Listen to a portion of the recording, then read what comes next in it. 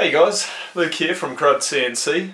Today I want to make a project out of aluminium, and I'm just going to take some video along the way so you guys can see what's involved, and you never know, I might stuff up along the way so you can learn something from it too. Now this is just like a little knob basically. I'm not sure if you can see that, with like a hexagonal shape inside for driving a socket cap head bolt. Basically what I want to do is just have like a nice little knob on my fixture for my fogbuster so I can easily adjust it, and also make some for the clamping bolts on my table.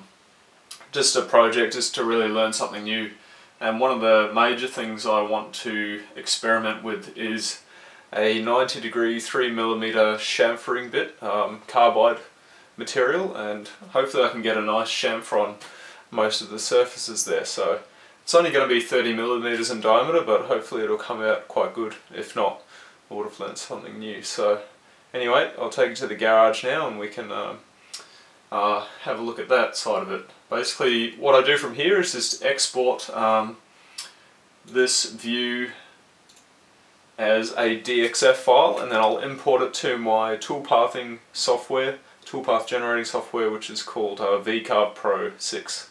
Alright, so let's go to the garage. Right, we're in the garage now. This is the next step. It's to import the DXF file into toolpath software. I'm using VCarve Pro.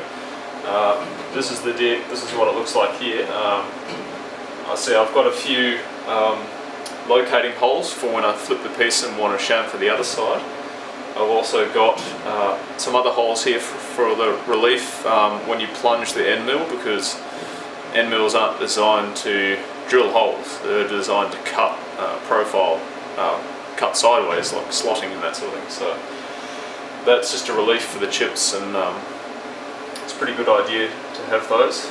On the left here you can see all the tool paths which I've already generated, and another tab here where we can see a 3D preview of the knob that I want to cut out with the chamfer on it. So hopefully it all goes to plan. I'll go ahead and start cutting out and take some video along the way. So cool, let's get started. Exciting.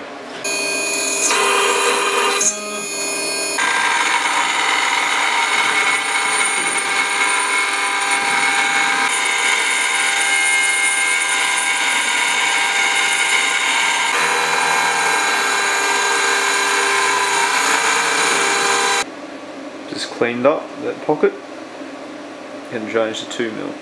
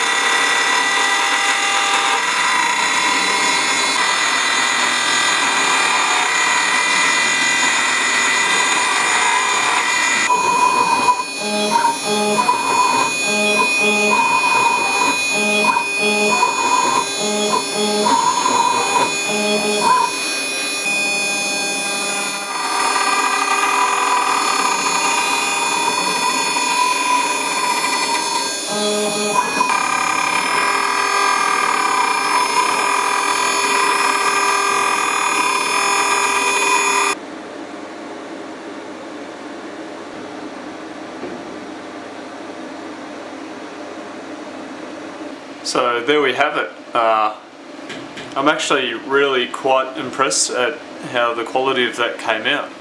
I did make two errors. One was in my pre-thinking of the tool pathing, those two little securing holes which I used to then flip the piece to and put it in that locating spigot so I could chamfer it and stuff like that. Well, the two outer bolts were a little bit too close to the outside profile, so I couldn't then chamfer it on this side.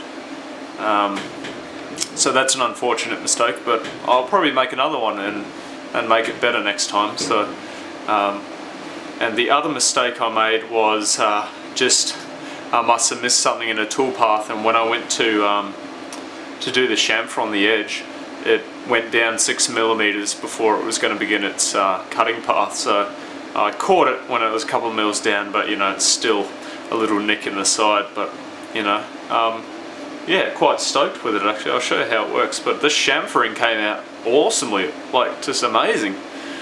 I'm stoked with that. I'm going to use this. I'm going to make a few more. So yeah, I'll just show you what it sort of does, so that you can figure out what I'm blabbing on about. Cool. Thanks for watching, guys. We'd love to know what you hear, or not what you hear, what you think. Cool. Cheers. Until next time.